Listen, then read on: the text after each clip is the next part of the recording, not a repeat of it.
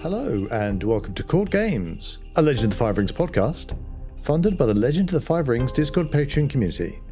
This podcast will focus on the role-playing game stories and lore for Legend of the Five Rings. I'm Corvar. And I'm Kakita Kaori.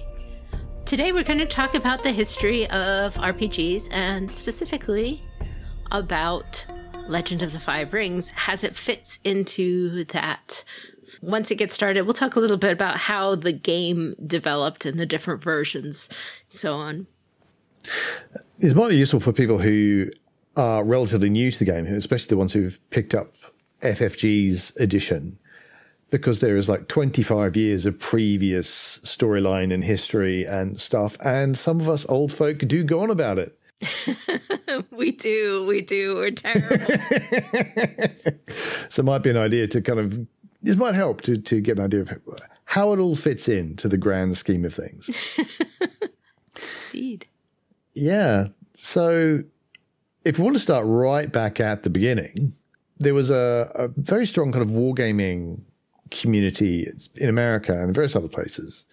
But that eventually became what we now know of as Dungeons and Dragons, which was Gary Gygax and Dave Arneson taking their wargaming roots into role-playing. So you can see a lot of that ancestry in Dungeons and Dragons. So that was first released in 1974. That's when role-playing games really, really start. And so it was taken very much from the wargame with miniatures and stuff. And so you can see that still today. Right. So for centuries, folks have been sitting around with little tin soldiers playing battle games. So that's the tradition out of which Dungeons and Dragons came, rather than, the role-playing side was, well, we've also sat around and told stories with each other, but it was the role-playing side that was new, not the miniatures and maps and stuff. Yeah, absolutely. So that was the very first one. There were many role-playing games of different kinds sold between 1974 and 1981. These were mostly sold at gaming stores, at specific stores, and they weren't in regular bookstores or toy stores or anything like that. And this was before the internet. Very much so, yeah. Yeah, you didn't have a way of finding out about them. If you lived in a little college town in the Midwest, there would be, groups that would associate with, and some of them might start a gaming store to support this hobby. But if you were outside of this very specific niche of community, you would have no way of hearing about any role-playing games. Different groups of people would learn about them through trade magazines, but there was no internet to order them or anything like that. You just had to spread word as you traveled or through these trade magazines. There were like magazines and mailing lists and things like that, but it was very difficult to just stumble across this if you didn't already know it existed. Mm-hmm. That started changing in 1981. At the time, TSR began selling its product in toy stores, like Toys R Us. Any other products except Dungeons and Dragons were not sold in Toys R Us. It was this one company making a push to try and get role-playing games out to kids as a kids product. The simultaneous push, because this was what was done at the time. If you had a toy you wanted to market, you made a cartoon about that product. Yeah. And so, like Transformers and G.I. Joe, all these toys, in order to market it to more kids, they would make a cartoon TV series for that product. And so in 1981, they made the Dungeons and Dragons cartoon. And that, along with having them for sale in toy stores, is what brought Dungeons and Dragons and role-playing games in general to a much broader audience. But this broader audience were not creating their own games. These are all kids buying toys at toy stores playing Dungeons and Dragons. Yeah, yeah. So other games other than D&D were still in these little enclaves. Speaking of other games and enclaves, in 1981, a game comes out called Bushido, which is, I don't know if it's the absolute first Japanese-based role-playing game. It's the first I could find in English. Yes, I think it first came out in 1980, but is mainly out in 1981. I believe there's something called the Land of the Rising Sun, which is another small system in about the same time. And this was an attempt to do a Japanese historical game with magic and monsters. So this was very much based off the war games. I've read Bushido, I've actually played it. And the rules are absolutely wargaming rules. They really, really are. And they've got sections and subsections and subparagraphs and tables and all sorts. So they focus very much on being like a simulationist, realist kind of thing.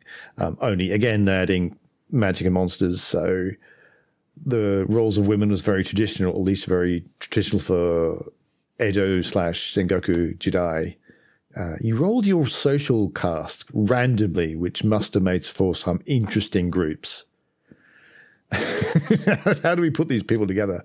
Right. But the whole focus was realism, as I understand it, right? Yes, or at least their view of it. Quote unquote realistic, their view of realistic as possible. Realism and simulationist. And I actually think this might be the first use of the word Shugenja as a gaming term for a character class, basically. In Bushido, a Shugenja is a mountain ascetic who comes down from the mountains with various powers. That's kind of the role that they hold, which is not dissimilar to the people who actually practice Shugendo and were known often as Shugenja, but also as Yamabushi. And you see them very often in very specific priestly robes with the kind of pom-poms on the chest. You will occasionally see Tengu dressed up like that. And I think this might be where the Legend of the Five Rings usage of the word Shugenja originally comes from. It's definitely sure that Legend of the Five Rings did draw considerable inspiration from Bushido in terms of how it came out. That was in 1981, but again, as a non-Dungeons and Dragons game, it was kind of in these niche markets still. Absolutely. So Dungeons and Dragons itself as a product grew between 1981 to 1985. And 1985, Dungeons & Dragons came out with two products together that were very big, and they were Oriental Adventures and Unearthed Arcana. And they were released like within 3 months of each other. I think Oriental Adventures was a little bit first. And the point of those was to try and inspire people to buy more Dungeons & Dragons products, not just the core game, which is what there was before, and the Dungeon Master's Guide and stuff for the GM, but to get the players, not Dungeon Masters, to have more books. And there's always been this thing in gaming where if you want to sell more books, you got to have more schools, more classes. Yep. I remember when Oriental Adventures came out. I mean, it was an attempt to kind of redo, is almost its own player's handbook in a way. Mm-hmm. Because he was supposed to, you know, instead of playing the fighter, you'd play a samurai or a bushi. Instead of playing a magic user, you'd play a wujen and all that sort of thing. And Unearthed Arcana, meanwhile, was here's a whole bunch of new rules and new character classes and a whole new stat for classic D&D. Yes, for classic D&D. So if Bushido was simulationist in terms of its RPG origins and Oriental Adventures, to me, was very much wedded to Dungeons and Dragons. Absolutely. It was much more fantastical. It did not care for anything at all like historical realism. It didn't even try, because that wasn't the point. It wasn't basing it on history. It was basing it on movies. And at this time, the Japanese movies, Asian movies in general, to be honest, were all very cheesy action flick stuff. Yeah, the cheap stuff that you could get quickly and easily and then sell to people who didn't necessarily understand what was going on, but they could see the action. But like to see fighting. Yeah, yeah. Like to see Kung Fu fighting. So that, I mean, when you grew up in the 80s, that was what was on, Sunday afternoon. It didn't try to research anything. It just didn't. Its goal was to make a bunch of characters that could be slotted into regular Dungeons & Dragons. And this was along the lines of what Dungeons & Dragons was. Nobody cared if the paladin had anything to do with people who were in the real world called paladins, or cavaliers. It had nothing to do with France. It was just the way it was at the time. And Oriental Adventures and Unearthed Arcana shared a bunch of new mechanics like comeliness and stuff that they were just kind of trying out to stick them out there anyway. Yeah. And Oriental Adventures did have its own background, which was caricature. But as you say, you just as easily pick those character classes and chuck them into a standard D&D game if you wanted. Mm-hmm. It was kind of like the caricature was created to be like you could have your D&D characters go there too, to have their Asian-esque adventure. It wasn't any deeper than, if it was as deep as Waterdeep or Forgotten Realms, it wasn't intended to be any deep. It was in the back of the book as opposed to its own supplement. So you can kind of get an idea of how detailed the whole thing was. I can't even remember much about it. So things started to change in 1985 in terms of D&D and its access.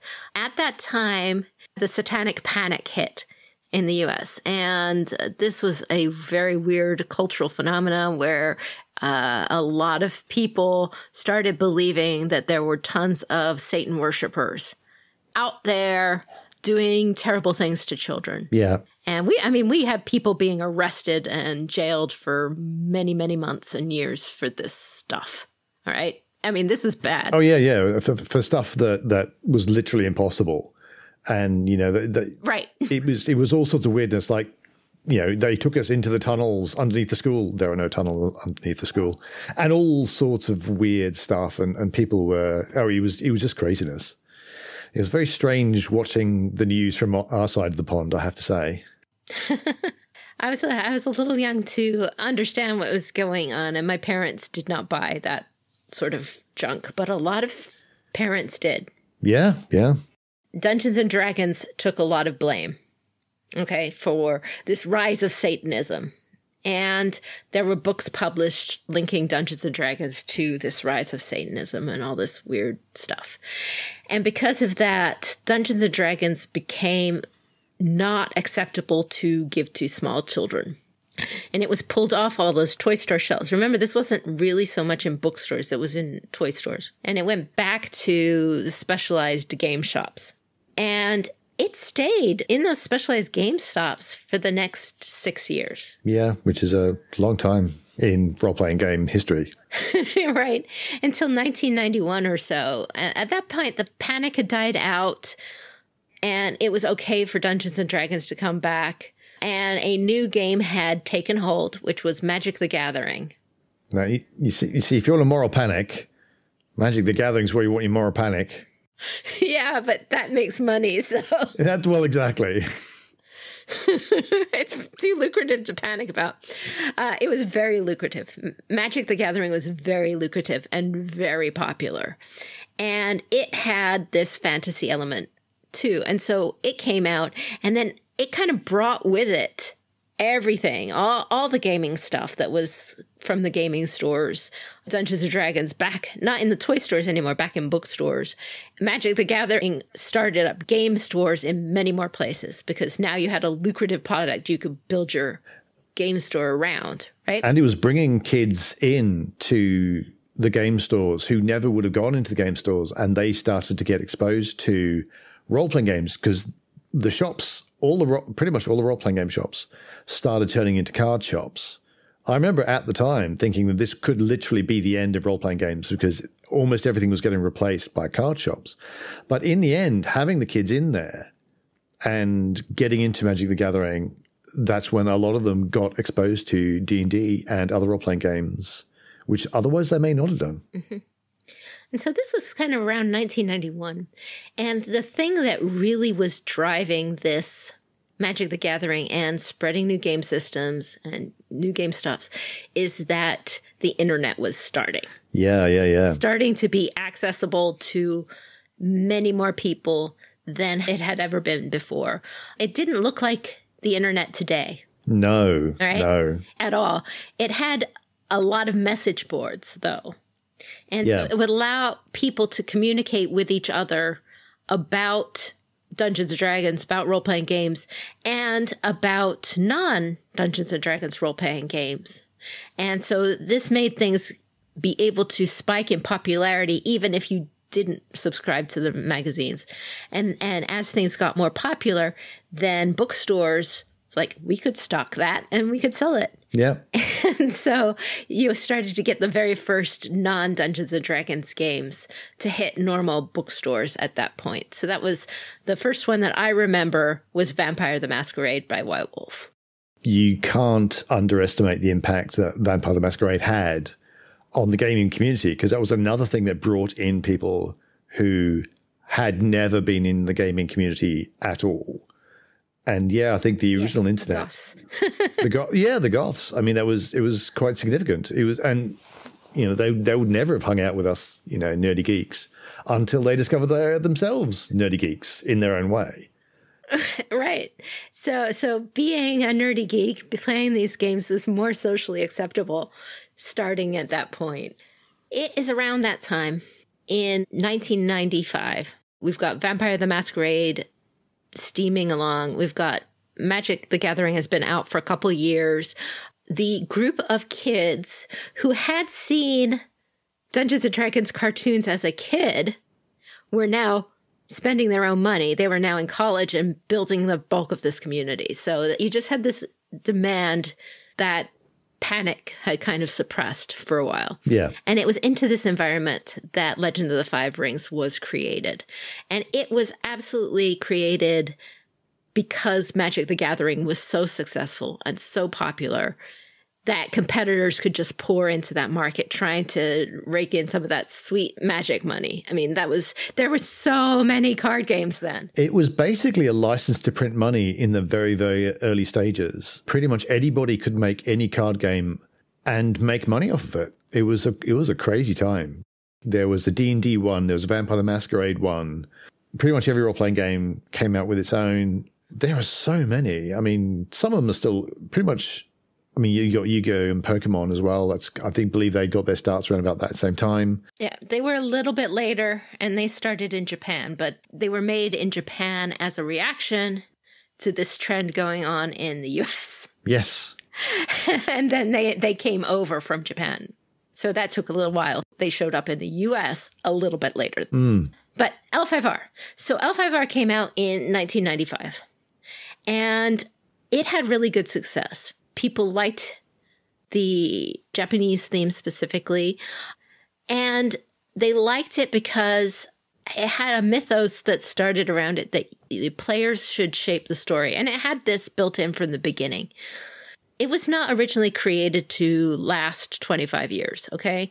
It was supposed to be 2 years of tournaments, ending with a gigantic grand tournament about who would defeat Fulang, who would defeat the ultimate evil. So the clans are fighting against each other in the face of ultimate evil. And then at the very end of 2 years, either ultimate evil will win or one of the clans would win, defeat the ultimate evil and become the emperor.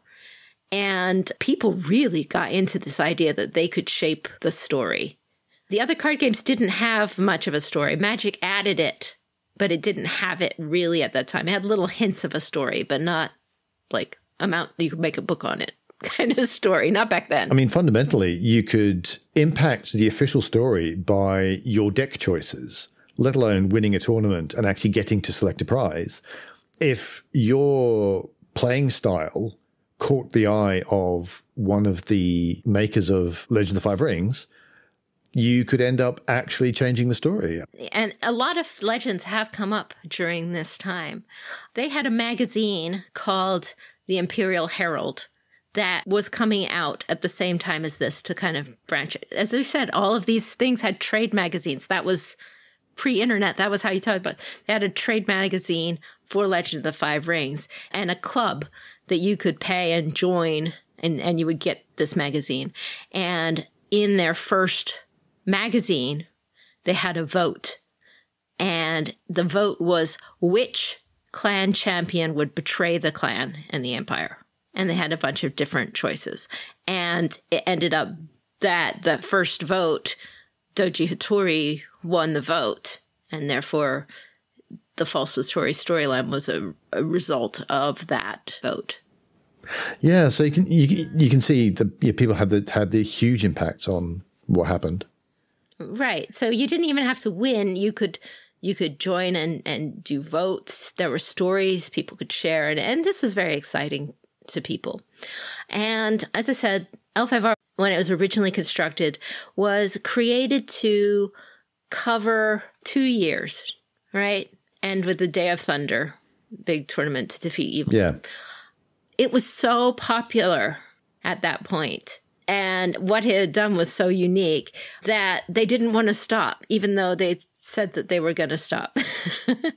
We'll have a link in our show notes called The Greatest Story in Gaming, where Matt Colville tells the story of the tournament where that Day of Thunder happened. It's got a few inaccuracies from being too old and knowing about some of it, but mostly he gets it right.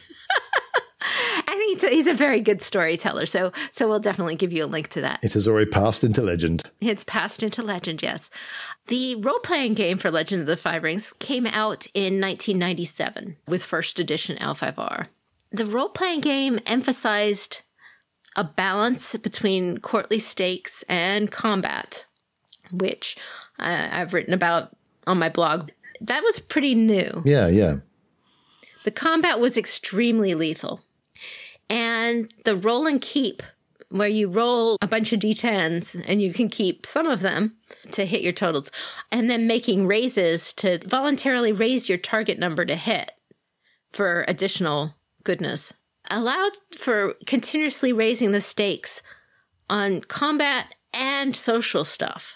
And so this was a really good mechanic for not only the Vampire Masquerade, how do I beat you and stab you in the back better than you would stab me in the back, or the D&D, how do I stab you literally with a sword versus you stabbing me. This allows a gamified, courtly stakes. Yeah. And simply by having mechanics for courtly behavior and for social things like that, you are essentially saying this is an important part of the game. Mm-hmm. So just by doing that, you're signaling that this is a slightly different kind of setup. Now, in 1997, Legend of the Five Rings was acquired by Wizards of the Coast, who were the people behind Magic the Gathering and who had bought Dungeons & Dragons. And so they were now publishing the Legend of the Five Rings card game and the role-playing game. Things just mainly continued as they were. In 2001, however, Wizards of the Coast republished Oriental Adventures. And instead of using the original Karatur background, which was created for the first Oriental Adventures, they used Rokugan as their setting. And they essentially created a D20 version of Legend of the Five Rings. So the second edition of Legend of the Five Rings was essentially published alongside the D&D version of the stat. So there's the dual stat supplements, which was a thing for a while. So this brought Rokugan and Legend of the Five Rings into an even broader world, because now, instead of just being for the Legend of the Five Rings role-playing group and the card gamers, that was now the standard Asian setting for Dungeons and Dragons for quite some time. So that was a big change in popularity. Yeah. So I've met a lot of people who were introduced to L5R through this Oriental Adventures second edition thing. They didn't go all the way to D20 because roll and keep was so persuasive. Yeah. Really, if you asked one thing, don't take roll and keep from Michael, from me, I won't give it up. No. Because of how it emphasizes and puts this little gambling aspect, or it really gamifies skill rolls. Yeah. As opposed to, combat in a way that D20 can't because of how it works. Yeah. People who were coming in through Oriental Adventures were getting both when they started digging into it, and then they kind of switched and became full-on L5R fans. Towards the end of 2001, at this point, Wizards of the Coast, it had Dungeons & Dragons, it had Magic the Gathering. This was like really a hot property. Yeah, okay? Yeah, absolutely. That year, it got sold to Hasbro, which is the big board game store, like the biggest toy store at that time in the United States anyway. There was a lot of doubt at that time that Hasbro would respect Legend of the Five Rings. They thought that Hasbro would just strip this little tail end of system and either go full in and put it in with Oriental Adventures or just run L5R as a separate entity into the ground. Yeah. It was a lot of concern. A lot of players were very, very upset that this was happening. But Hasbro truly didn't care about L5R. It just was a very small thing to them. Yeah. So at that point, a number of companies bid to try to get L5R out from under Hasbro and buy that property back. And after the bidding war, AEG, where it originally started with, won the bidding war. And that brought L5R back to just AEG. With Wizard of the Coast no longer creating Oriental Adventures because everything was stopping then. There was a reason for the concern. That being sold, AEG acquiring the property, at that point they were free to make a third edition of L5R in 2005 that didn't have the D20 stats or the other things linked to Oriental Adventures, that was just purely independent. I don't know about you. I thought third edition was not the best balanced product ever. All the tales of the people who ran third edition campaigns is that it seemed to be a lot of fun, but it was not balanced and things got crazy. Like, the people, you get Miramotos with like 5 attacks around or whatever, and Crab who are completely unkillable, and Lions who could not be hit, or whatever it was. There are many tales of extremely broken character builds. So it kind of got run into the ground there. A lot of issues with third edition. So still under AEG, they came out with a fourth edition in 2010. And fourth edition, if you are looking at old 5R pre the sale to FFG, is considered like the most balanced rule set. It's been play tested at that point almost 20 years in one format or another. It had been play tested, well, at that point for 15 years. It had been in various incarnations for a long time, so they could start really seeing what worked and what didn't and addressing it. Yeah. So I liked fourth edition. I thought it was pretty balanced overall. Me too. It worked very well. I had more fun with it. It didn't have the lethality. No. Oh, well, unless you used optional rules, yeah. Yeah. I came in right at the end of third, but most of my gaming with Legend of the Five Rings has been fourth. So that's what I'm used to. Mm-hmm. I skipped a lot of, I have all of them, but I did not play in third edition. And I did not play in most of second edition. They kind of had a 1.5 or something. They made some changes in one that like started really screwing things up for all the kinds of characters I wanted to build. Oh dear. Okay, I'll admit it. They made Kakita unable to do anything outside of duels. And it was that way for a very long time. So you had that way till fourth, yeah. It was. And fourth, you can play one again. It took some work, but, and I was just like, this is no fun. So, I'm bad, I know. So in 2015, AEG was facing a market with seriously declining revenues. The card game, it had survived a lot. Yeah. In terms of the card game market. But the card game market was dying off. Magic the Gathering was beginning to pick back up again after a long lag, but there wasn't that much room in the market for a lot of other game systems. And the hot new thing was living card games. And AAG was trying desperately to figure out how to pump up their sales of their card game. And it had been, generally speaking, kind of stacked game with game with the same basic rules since the beginning. There had been structural changes, but the essence was still there all the way long. And AEG was trying to shake it up so they could start sales again, and the new hotness was a living card game. So they were planning on basically taking the product and trying to turn it or rebuild it themselves as a living card game. And a living card game means that instead of buying collectible packs and hoping that you get the cards you want in those packs, you get every card when you buy a pack. Yeah. You don't have to fish, but it also means that it's kind of expensive to get in because you don't have as much trading going on, which is what a big part of collectibles card games was. When that happened, and this was a real surprise, they got together and Steve Horvath, who was an old-time Legend of the Five Rings player for many years, was running Fantasy Flight Games. And there was an offer made and accepted to purchase L5R by Fantasy Flight Games, kind of all in a weekend. Wow. Fantasy Flight specialized in living card games. So it seemed like a natural fit for AEG, and AEG kind of wanted to go over into their other popular products that weren't collectible card games, which have a lot of rule testing and overhead.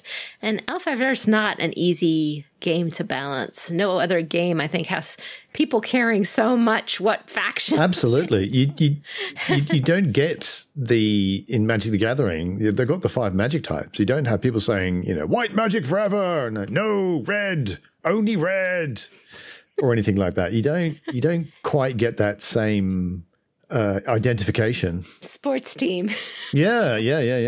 So it's very hard to balance L5R. It is, yeah. I mean, maybe you get it a bit with things like Warhammer, where there are people saying, no, only orcs. Mm-hmm.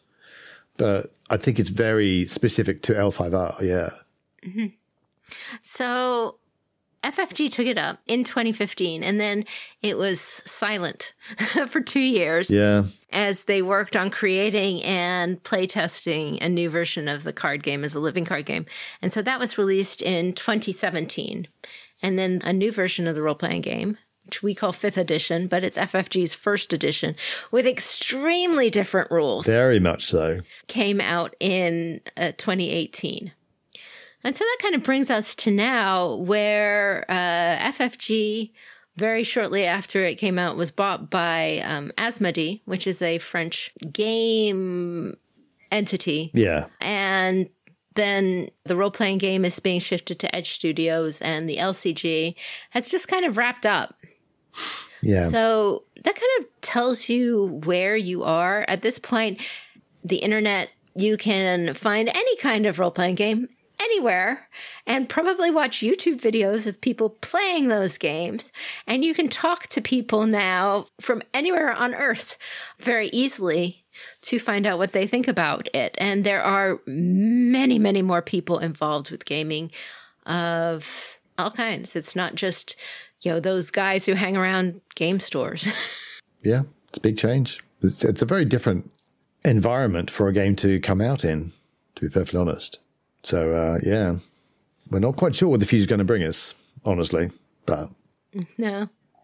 So L5R has rightly been critiqued in terms of not having cultural consultants to discuss terms, sometimes perpetuating certain Asian stereotypes or putting on negative aspects that resound badly with Asian American or audiences of different kinds, because the world is complicated. Yeah.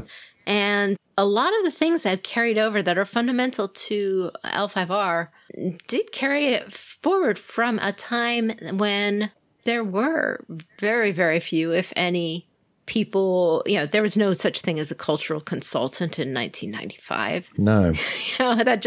that wasn't a thing. You were, lucky if you found someone who would read your game system who was from another culture, because of how it is. It's all these little white Midwest towns.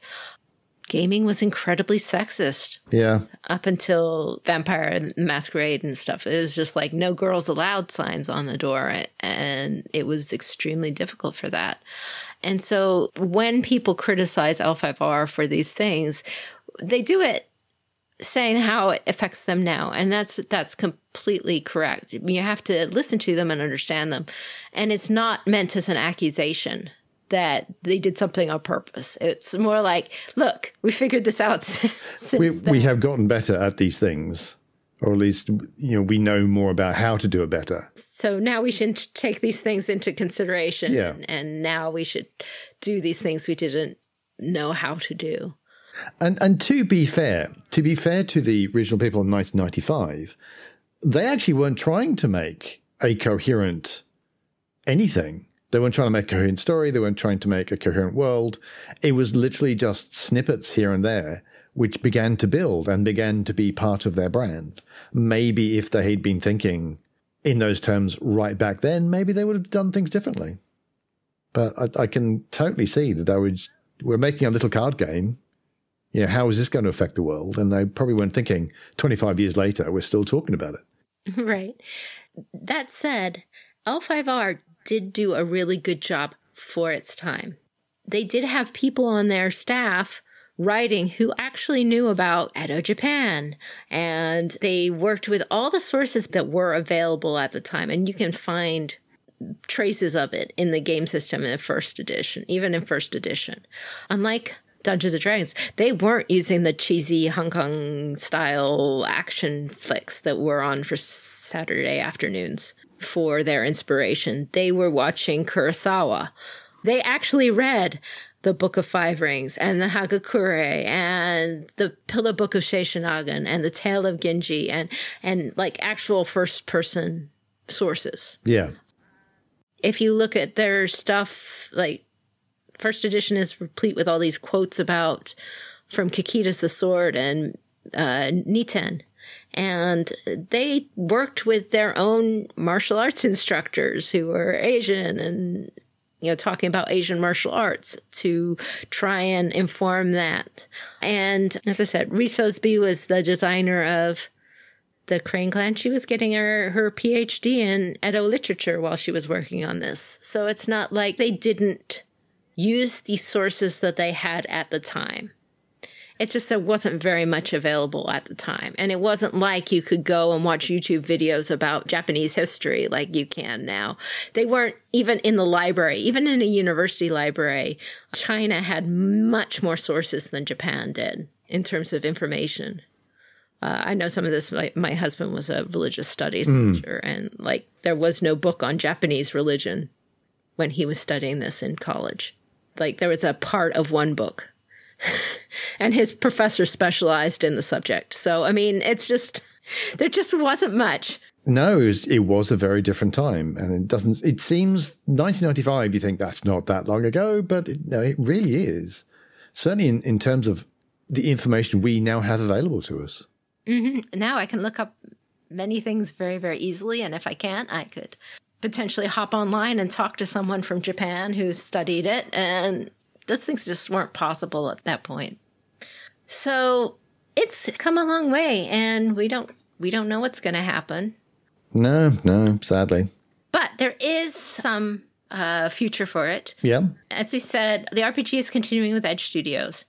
The future of the LCG, we don't know what's going to happen. My personal hope is that FFG, who does some great cooperative card games, decides to make a cooperative product associated with L5R and keep it going that way. That does seem like it would fit, yeah. Yeah, it would fit. And then it wouldn't have the problem that we talked about of trying to balance all these clans because, yeah, it's not competitive. Yeah. You can look at the final LCG product, which was a multiplayer where one person plays the Shadowlands and everyone else plays the clans. And I wonder if that's not the direction they're kind of thinking of going. But they have kept completely mum, and I have not heard anything on it. Yeah. There is a fan-created living card game product called Emerald Legacy that is coming out, and it is it's just kind of starting up now, but it's going to continue the living card game, and it's going to continue tournaments and stuff, and it's going to continue having fictions. It's not official at all. But, it's for people who like playing this as a competitive game. Yeah. Who enjoy it and want to have storyline tournaments where they can affect the future of Rokugan. And I have to plug it because I'm the lead writer. So my first story for it has been posted out there on the Emerald Legacy site, and we'll have a link for it in the show notes, and you can go read about what happens. If you want to follow that storyline, you can tell me I'm a bad writer. But, somebody's got to do it. Anyway, I hope that this was an interesting tour down memory lane, or at least gives you some perspective as to what it comes from and what we talk about when we talk about all these different editions. Yeah. It was fun to talk about. It was. I mean, I only came into Legend of the Five Rings very, very late. Like I say, very end of third edition, beginning of fourth. But it has very quickly become a very important part of my gaming environment, really. But some of the stories are just fascinating, and there is a lot of history there, and it's a lot of the history of the game is in many ways as interesting as the history within the game, the lore within the game. There is a movie, you can find it sometimes on YouTube, called Gamer's Hand of Fate. It's the second in a series of movies about role-playing gamers at Gen Con. And it's a funny movie, but the story for that particular movie is kind of about a fictionalized version of the big tournament for L5R. I mean, it's based on L5R. Yeah. And to the point where they did have AEG design the card game that they use in the card tournament for this movie. And a lot of L5R players were extras and stuff. If I remember right, they couldn't quite get it to work to make it actually Legend of the Five Rings. But yeah, they tried for it. Right. It's a fantasy, more conventional fantasy, because they didn't want for the copyright. But the story that it's about, the real life story is about Legend of the Five Rings. So it's obviously an interesting enough history to actually make a movie about without being about what's inside the game. Absolutely. Yeah. Anyway, you can check that out. But that's it for us this week. Thank you for listening. And we want to give a call out to Fortune and Strife, our affiliated actual play podcast. They've been on an incredibly long hiatus, but this week they have their first new episode in quite a while. So hopefully they'll be able to keep that up. There is an opposed library research intrigue episode that came out. Ooh. So you can see how to do that. But it's cool things like that. That's why you would listen to Fortune and Strife, I guess. Yeah. See how you would run something like that. And also call out to our friends at D20 Radio. Our content is funded by the Discord Patreon, which supports our editing costs as well as our website hosting. And you can see long-term information, articles, summaries of our podcasts, RPG tools, and more. And for our Patreons on Patreon, we have special bonus content like Adventure Seeds, early access to our adventure podcasts, and more. Online, you can find us at our website, courtgamespod.com. On Twitter, we are twitter.com/courtgamespod.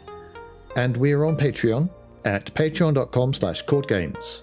But that's it for us this week. This is Kikita Kaori. May the fortunes favor you. And I have been Korvar. And until we meet again, keep your jade handy.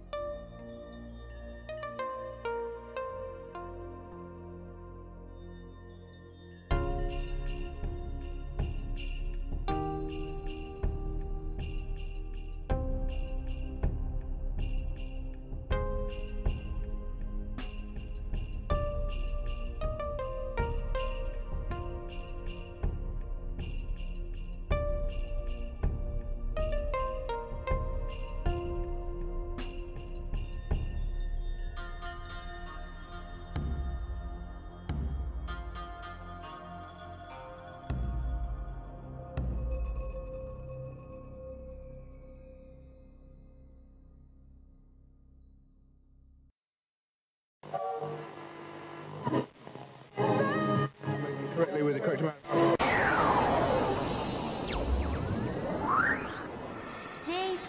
Radio, where gamers roll. www.d20radio.com.